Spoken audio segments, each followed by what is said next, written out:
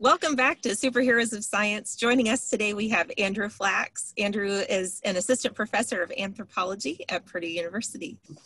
I'm a cultural anthropologist, like I was saying, and I specifically study food and agriculture, and I've done a lot of my work right here. You're looking at my morning view from research that I do in South India, looking out from the rooftop of a school onto a beautiful farm field here. Now, we were talking a little bit earlier about this idea of natural and how humans fit into that, and especially how humans trouble this idea that there is naturalness all around us. This is, I don't want to brag, I took this photo, but this is like a pretty photo, right? This is a nice image of a landscape there in South India, where I was looking at agricultural technologies, especially organic agriculture and genetically modified crops, and how people use those in their daily lives. Sarah, Steve, what do you see here when you look out? Well, I see water. Okay, we've got some water. Looks like a mountain or maybe a hill. And some palm trees. Okay. Yeah, mountain trees like we have here. Palm trees like you have here in Indiana? I said not like the trees. Not, yeah. If you're lucky, you might have one in a pot here. Yeah. Yeah. Yeah, so we're seeing plant life. We're seeing geologic life like these mountains. You're here in the Deccan Plateau in South India in a state called Telangana. You're looking at this red clay soil that's kind of been eroded away from these harder granite rocks that gives relatively flat land with these fun granite mountains or hills in the middle of it. We're seeing some water, so a catchment here with the divots that catch rainwater from these monsoons. This really important climate system, this water system that goes in to feed a lot of people in South Asia and also Southeast Asia. We're seeing some plant life, like the palms here. And all of that's true. And what we're kind of missing from this story is that human side of things, because there's a tremendous amount of labor in this picture, even if we're not confronted with it immediately, because we're looking at trees by the side of a road. Those trees are all maintained and planted there. That's actually a palm wine tree, that tall palm that you see there. So every morning someone will climb up that skinny trunk of that palm tree and attach a pot there. Sap will flow into that pot, and over the course of the day, it'll ferment and it will become mildly intoxicating. It's about the strength of like a Budweiser or a PBR that you would have there. It's like a light beer. And that's a fun thing to do after a hard day of working in the field, as everybody gathers around and drinks some palm wine. But those are maintained and owned and managed there. You're looking at, in the back, this kind of pond area.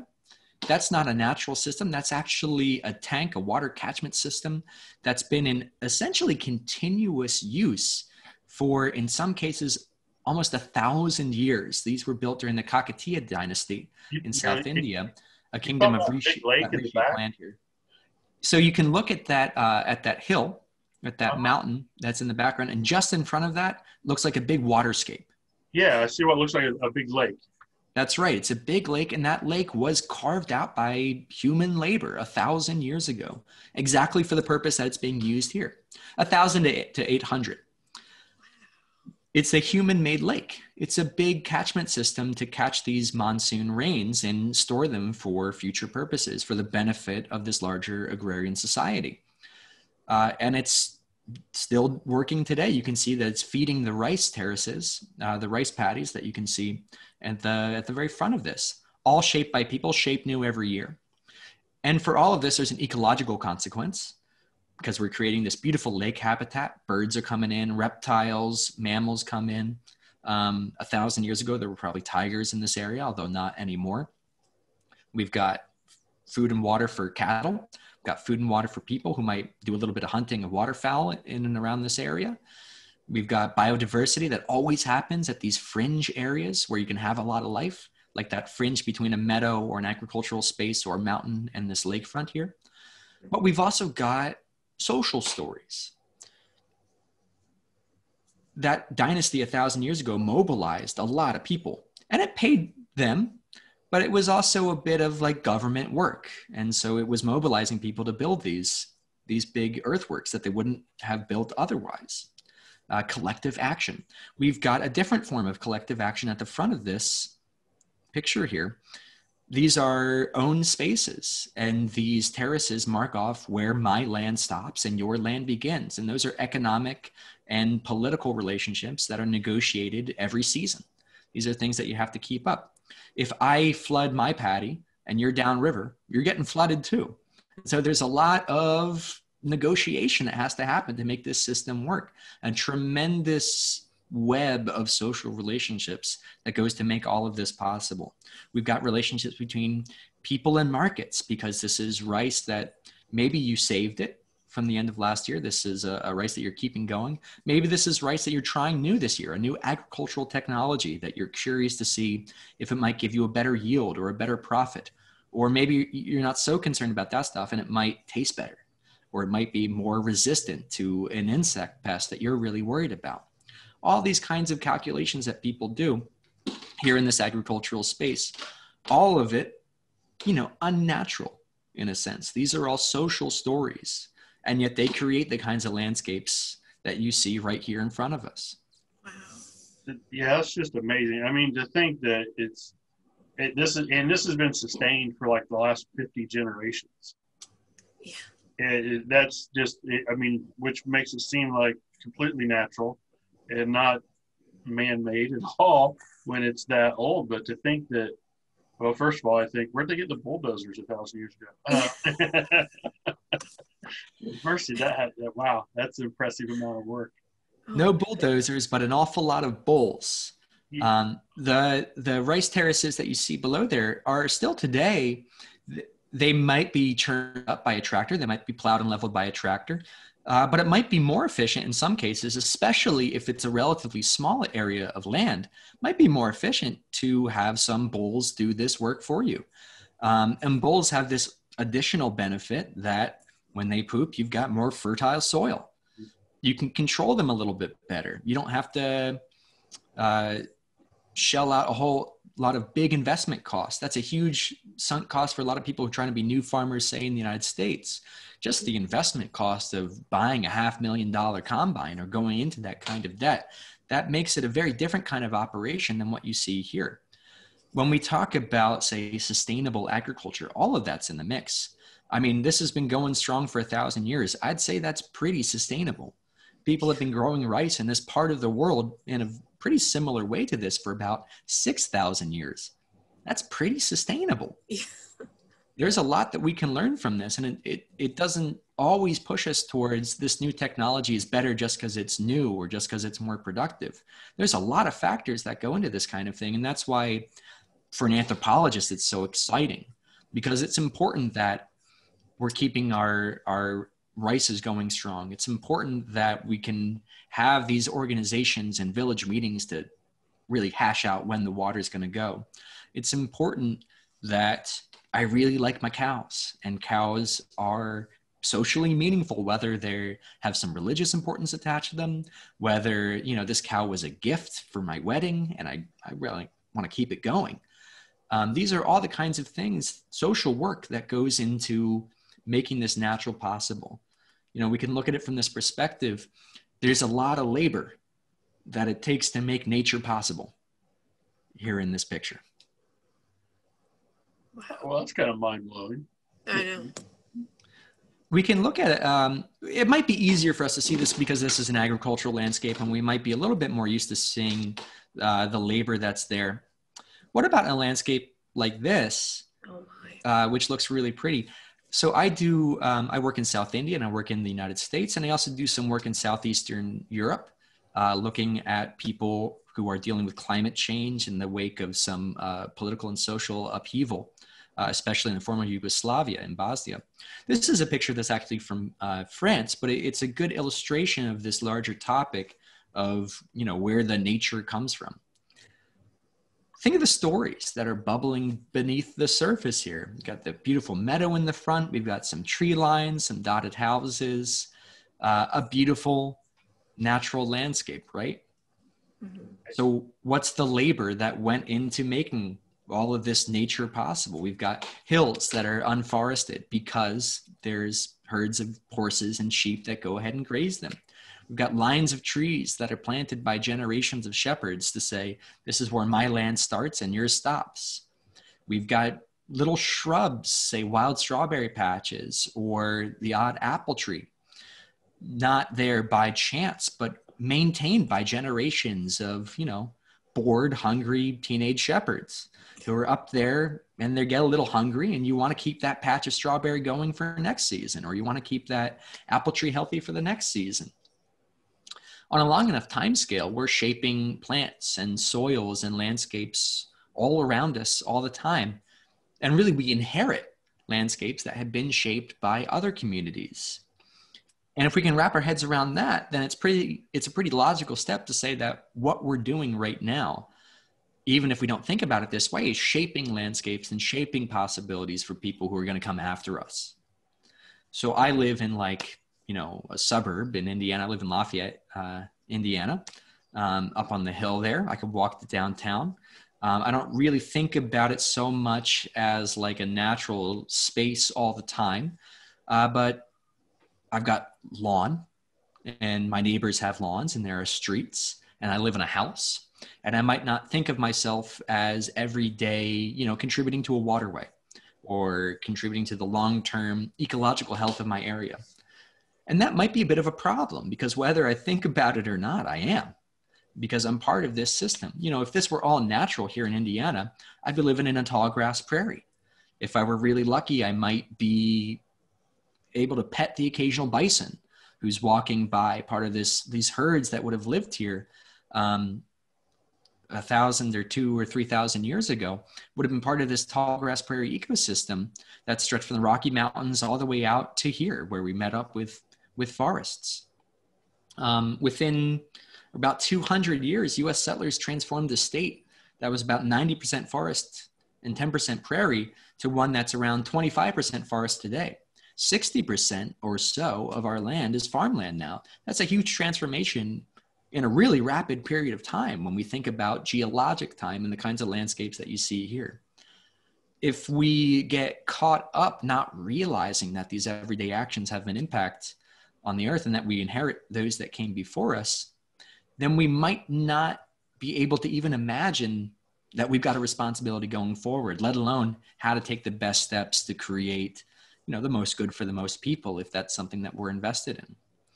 And just, even if we, separate ourselves maybe from always thinking about this move towards a better future, which is hard because sometimes we're just trying to get through the day, especially in these coronavirus times. I mean, look at this landscape here. This is something that through small everyday acts does a lot of good for a lot of people, because people are intimately part of these ecosystems. It really wouldn't take that much for us to recognize that. And in fact, it takes a bit of social work to separate us from that daily ecosystem effect that we have, in the sense that a lot of us might not have the time or space to go out and be part of our local environments and shape them going forward. And that's got some consequences that we'd want to deal with. Wow. Are you able to look at a landscape anymore without seeing all the hows and whos might have created that? Because I think of some of the soil classes that I've taken and stuff, especially when you talk around here. Yes, the transition point between the prairies and woodland happened right here where we are in Indiana. And so it's, I think, okay, it's definitely not like it used to be. But I never thought about that until I took the classes to learn, studying the soils to understand what was there before. And so is it possible for someone like yourself to look at any landscape without seeing all the aspects that are human-made? The beauty of it, Stephen, is that now I don't want to. What's the fun in that? There's a lot of pleasure in learning how to read the landscape in these ways, because you can see these patterns of people that came before you, or these patterns of human interaction. And that's part of the beauty of anthropology. It's a very broad field. I mean, when you study everything from chimpanzee tool use and conservation in Senegal, like Dr. Stacey Linshield does here, to genetically modified crops planted by South Indian farmers, like I do, there's a whole lot of things that kind of fall under that big umbrella of anthropology. And so it's beautiful that we can combine something like soil science with the rich understanding of humans and their impact on the earth to really combine all that an education has to offer, all that science has to offer, in telling us, hey, this is important, pay attention to this. This is how we understand the world around us. So I have a whole lot of fun doing this kind of thing. It's kind of like seeing the Matrix. Once you're there, you can't really take off those glasses. But hopefully it's something that's a lot of people take a lot of joy in. I certainly have a good time being able to look at these things and point that stuff out. I just like the little things. I mean, it's like when we get last time, but like I said, afterwards I was so excited, and I talked to my wife about the apple seed, and how are you impacting the future around you, and how are your actions impacting that? And those are things oftentimes we take for granted and we don't consider, or we don't look at what's happening in the future based on my actions today. But you kind of work both directions. I think you're looking at what happened in the past and what might be happening in the future. I owe a great debt to the archaeologists and the biological anthropologists who've given me this kind of information. And again, what's fun about being an anthropologist as a research scientist is I don't have to know everything. I can be professionally foolish, which is a lot of fun. Because when you're doing anthropological work, cultural anthropology work that I do, my job is to talk to people. By definition, somebody knows the answers to my questions. If nobody knew what was happening, if nobody had a story about the things that I'm curious about, I really can't do my work. Somebody knows the answers. And so it's really rewarding to be able to talk to people about these important things and gather up these stories and see what the broad trends are, and then collaborate with someone who might be, in my case, a plant breeder or a geneticist, and say, okay, people are really invested in these things. What's happening in the seed that has some impact on, say, taste or its resistance to these insects that are causing people a lot of trouble? Talk to a soil scientist. What's happening in the soil with this cumulative effect that human beings are having? Talk to an ecologist. Look at this picture here. What kinds of habitats are made possible? What net effects, larger than any individual's actions, do we really see here? Looking at the ecosystem as one big connected kind of spiraling effect of human and ecological processes over time. What are we really connecting, and how does that allow us to tell this bigger story? That's really fun for me, and that's really rewarding. If you're doing the kind of work that I do, somebody knows the answers, and they can help you out and tell you. And really my job is just to collect that up in some systematic way to answer a larger question. One of the things that I've found in my work, which can be a bit of a bummer, because we're looking at sometimes really big questions like climate change is just scary. And I might feel a little guilty because I'm here in my house and I'm emitting carbon, and I'm part of this lawn landscape that is not just unnatural, but like people spray poisons on it. It hurts the dog down the street if it goes and runs in there. It might hurt my 2-year-old kid if she rolls down the hill and gets enmeshed in that poison. So it can be a bit of a bummer when you're thinking about all this, especially when we've got everything else going on with the coronavirus and we're feeling lonely. You get bummed out thinking about all of these interconnected topics. But there's also a whole lot of hope and promise that's here, because when you can take all these things in your head, you might start to feel not just bummed out, but a little bit responsible. You might feel like you can read the landscape in these ways that we're talking about. You might feel like these problems that we have aren't just natural states of being, but something that's got a history and a context that we can actually work on and change. You want to know how to fight climate change? talk to someone who lives in these mountains. They know. They're doing it. We got to talk to them. And that's part of what my job is. You want to know if genetically modified crops are going to feed the world, or if organic agriculture is a really good option for resource poor farmers. You got to go to India and talk to them. These are people who have the answers to these questions, really important questions. And you team up with other scientists who can fit in these other parts of the puzzle. But fundamentally, talking to people, that can give you a whole lot of hope. Mm-hmm. And a bit of responsibility and obligation. You begin to see these people as part of a system that you're part of too. Breaks down some of that artificial separation where I can live in my house in Indiana and say, well, I'm not really a part of the prairie. This is a way of seeing all that and being a bit more responsible and part of that. I love that there's a space for you to, or that there's just a space in this area in general for you to be able to speak to people and hear their stories. And like you said, that someone knows the answer to these questions, that this is part of it, that it's part of, going out and speaking to people and listening to what they say. And I imagine probably documenting and cataloging what they have to say, and then working with other scientists to compare their stories and, and analyze things with that information. I just love that that's part of the process. Yeah, that's the beauty of it. You get to hear all these different perspectives from people, and it's your job to kind of put them together and see where other contributions might fit in. And the beauty of that is that I can talk about these same things with people who I'm asking questions of. I can say, what do you think about this? And sometimes they say, well, that's not what's happening at all. And then we get better scientific approaches. We've got, I was talking about how if humans are involved, there's probably some anthropology involved as well. We've got people here at Purdue University that work really specifically on what's called user experience in the engineering world. I've come up with some great new engineering design. It solves a great problem.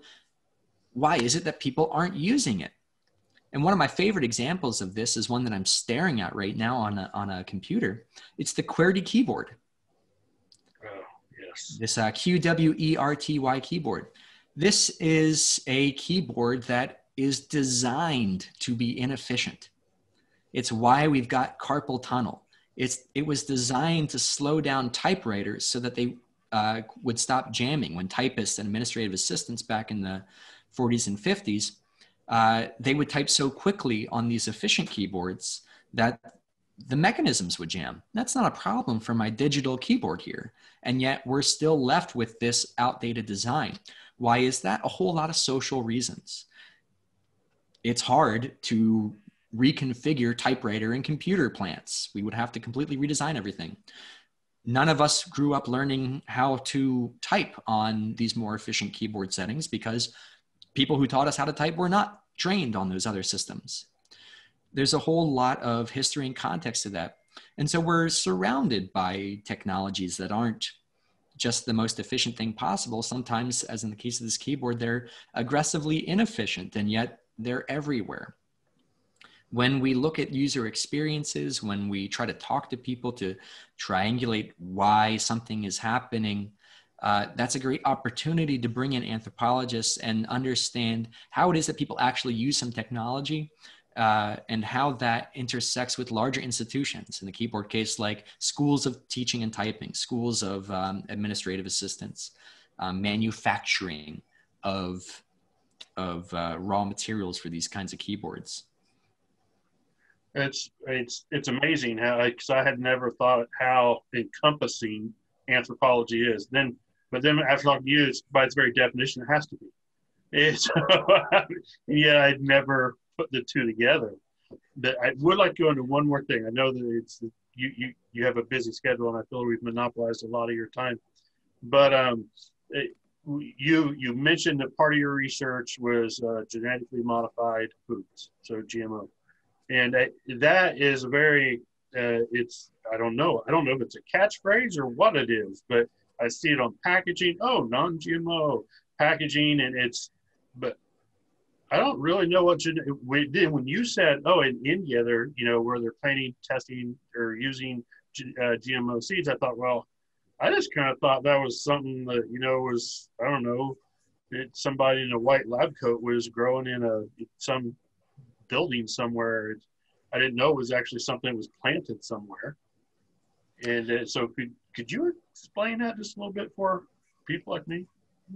Well, Stephen, I've got a great book that you can buy that goes in and talks about this whole case as well as the India case in general. So the short answer of that is when I'm saying genetically modified organisms, what I'm talking about is a process that begins in laboratories and really takes off globally in the 1980s.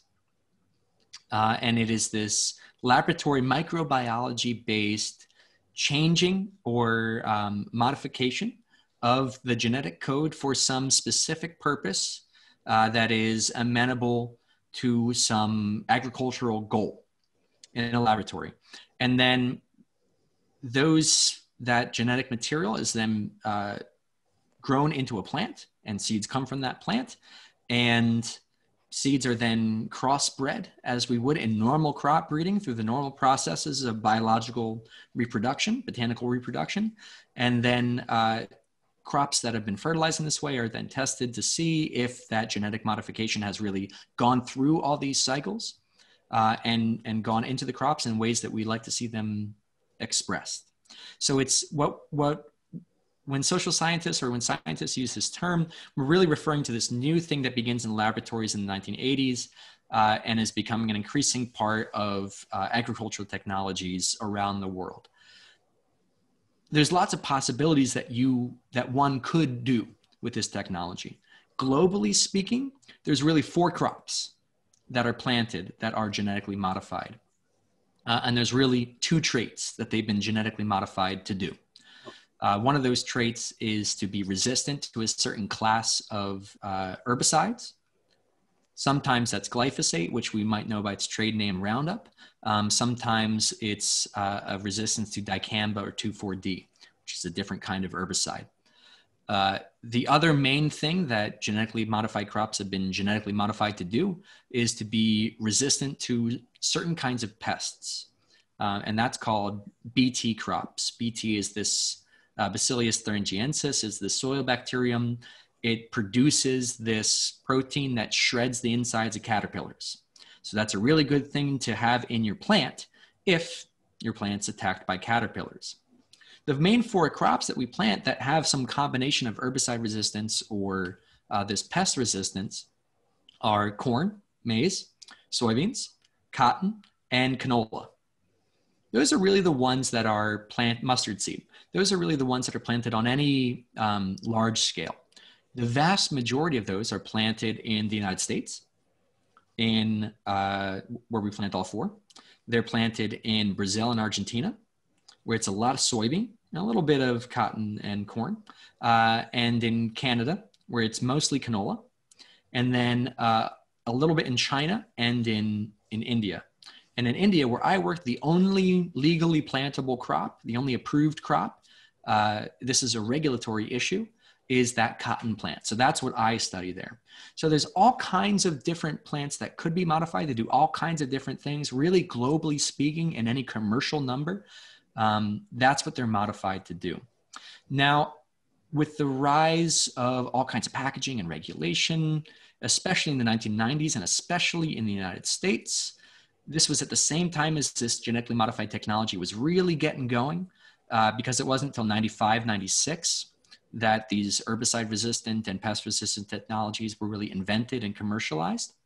So in and around that same time, we've got some new rules that are out there. People are a little skeptical of this. You might remember, if you're of a certain age, there was a big scare in the early 90s with something called mad cow disease, where the government in the United Kingdom, as well as in the United States, was telling consumers cows are safe, cows are fine, no problems, eat all the beef you want. The health minister of the UK ate a burger on live television to reassure people. And then, oops, mad cow disease, this bovine spongiform encephalitis, was a concern. It was an issue that was happening in parts of the food chain. And with that, the public became a little bit more skeptical of their government regulatory systems. Within a year, the same government was trying to convince them, oh, genetically modified crops are fine, don't worry about it. And there were an awful lot of newly elected legislators who said, we're a little skeptical of this. We want this to go through a different regulatory process. And so that's part of why there became a market then for all kinds of packaging. Now, like I said, there's really 4 crops that are planted, and those are all commercial plants. Like the soybeans and corn that we see growing around here, that's not really stuff that humans eat, at least in Indiana, although maybe as popcorn, because I know we produce a lot of popcorn here. It's not really sweet corn that's the main target for this. It's feed corn. It's hybrid corn that's going to be fed to animals. Same with the soybeans. Most of those actually don't even stay in the country. They're going over to China, or at least they were before a period of tariffs that we're now dealing with, to feed hogs there. And so these aren't things that we're directly consuming, but there's a huge marketing opportunity to say non-GMO. And we see this on all kinds of things that really aren't genetically modified. As far as your supermarket goes, the things that are likely to be genetically modified in that laboratory sense that I was just saying, like if I go to Payless or Fresh Time, and I'm not buying something that's been certified organic, because then again, you can't be genetically modified. It's likely to be, any guesses? I'm guessing still non-GMO. Give me a vegetable you think that is likely to be genetically modified. Oh, mercy. An apple. An apple. So apples, there is one trait out there, the Arctic freeze apple. It's a non-browning apple. It's been genetically modified to oxidize less quickly, essentially. Wow. So you can have those cut ups and they'll stay white, which is cool. But apples have got some cultural meaning to them, right? Because apple slices, that's really something you do to kids. That's what you give the kids. Mm-hmm. And I'm a parent of a young child. We parents can be a bit squeamish sometimes. So there's an awful lot more invested in making people think that apples are safe and wonderful than in solving this problem of oxidization, which really a lot of people don't get too bent out of shape about brown apples, to be honest. Mm-hmm. No store sells those. They've been approved for sale, but no major supermarket chain has picked them up, which is tough if you're an entrepreneur making these things, because it's a lot of money to genetically modify. You need the laboratory equipment. You need to have outdoor horticulture areas where you can actually make these things. And so the only place you can buy Arctic freeze apples is on Amazon. So you can buy them, but you're not going to find them in a store. So what's the difference between genetic modified and like grafting? It something that still changes that plant. That's not genetically modified then?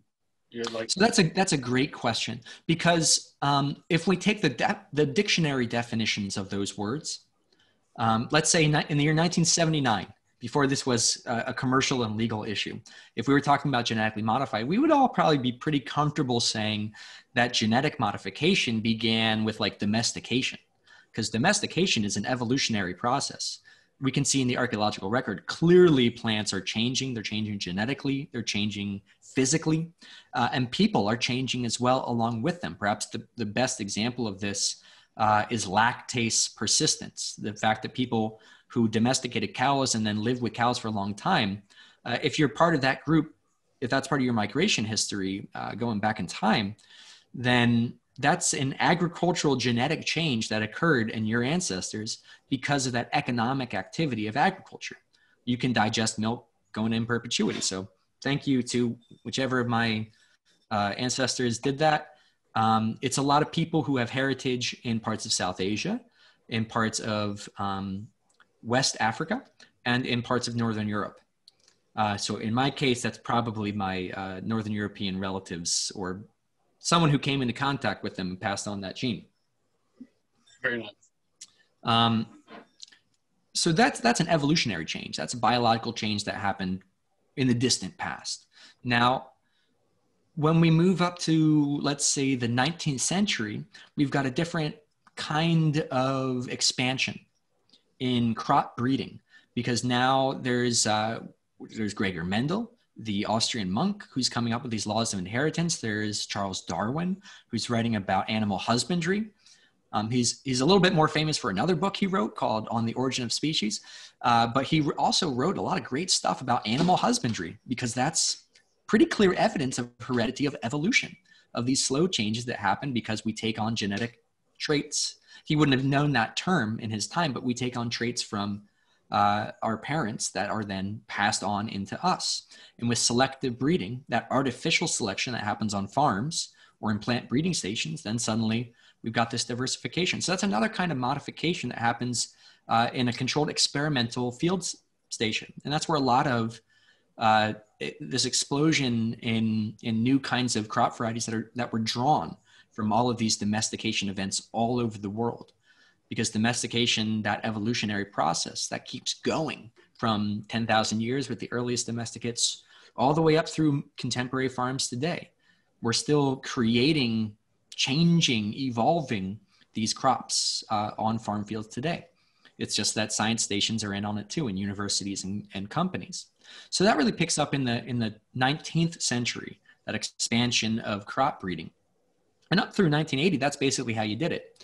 It was a long and slow process. A man named Norman Borlaug came up with a way to make it a little bit faster, doing what he called shuttle breeding. You would basically, through the right climate conditions or with the right kinds of greenhouses, you could speed up the seasons, but you're still working on the scale of a plant's life cycle. It's got a flower, it's got a seed, and then you see what you came up with later. You select the best ones, you do it again. It takes a little bit of a while. In 1980, a Stanford biotechnologist named Ananda Chakrabarty, he comes up with the tools to move a bit of DNA in a bacterium from one side to the other. And he says, this has never been done before. What I've done right here is I've created something new and novel. This is a novel product. Now, according to US patent law, to patent something, to make a technology commercializable, then to say it's not just a product of nature, it's got to be new, and it has to be in some way distilled, refined, created, invented from whatever source you're deriving it from. So I can patent the design of a Louisville slugger bat, but I can't patent a chestnut tree. Okay. And I can patent aspirin, but I can't patent willow bark, because willow bark grows. But if I distill it and repackage it and come up with a new kind of design, I can patent what comes from that. So Chakrabarty says he's done the same thing. The US Supreme Court agrees, and suddenly there's a new market out there for this new kind of technology. And agricultural scientists were very quick to pick up on this because it was a much faster way of affecting some of these changes on the scale of microbiology and on that time scale of cell division versus the time scale of a plant's entire reproductive cycle. There's a lot, I'm going over a lot of complexity in this. And like I said, buy my book if you want to hear the whole story, I suppose. But maybe we can talk about that on a future episode. But that's part of the differences there. So there's a difference in time scale. There's a difference in infrastructure involved. There's a huge difference for me as a cultural anthropologist. Huge difference in who owns this technology and who's in charge of it. Because if you're a farmer, you own your seeds. No questions there. But if you are a laboratory biotechnologist who works for a company, exactly who owns what becomes a little bit different. And that takes essentially that locus of control off the farm field and into a biotechnology laboratory. There are consequences to that. Some of them are efficiency. Some of them are questions that we might think about really seriously with who gets to own their own stuff, especially when we think about something like a seed, which is very good at reproducing itself. Well, even seeds though, because we family friends are farmers, and I know some of them with some of the varieties that they grow, they technically don't own those seeds. They're buying the right to plant them during a certain season, and if they don't plant it all that season, it has to be disposed of type of thing, and they're required to sell it to certain places, and so that's interesting. We're getting into a world of economic and political and ecological integration here. Yes. And how many hours do we have on the podcast? Well, probably not enough to talk about much more. Andrew, we sure appreciate your time. It's always so fascinating to listen. Yeah, we always have a good time. gets me thinking. It's a good thing, but it always gets me thinking about my impact and what impacted for me, you know. And I stand at that edge of the woods here last weekend, and I thought, oh, this is an older part than this. Why is this newer woods? Why did it happen? What did people decide to let it grow or didn't before? And why is this that way? And it's, you get me thinking. I like that. I appreciate that. That's the beauty of it. That's what we hope everybody leaves an anthropology class with. Suddenly we're seeing the world in a slightly different way. We're putting ourselves into it. We can see that there's no pristine environments around us. There's nothing that's just untouched nature. We were always a big part of it. So let's tell a more accurate story about the past. Let's build a more inclusive, mission going forward, if that's important to us. Thank you. We really appreciate your time. My pleasure. Great to be here. Hopefully we'll see each other soon. Indeed. Thank you.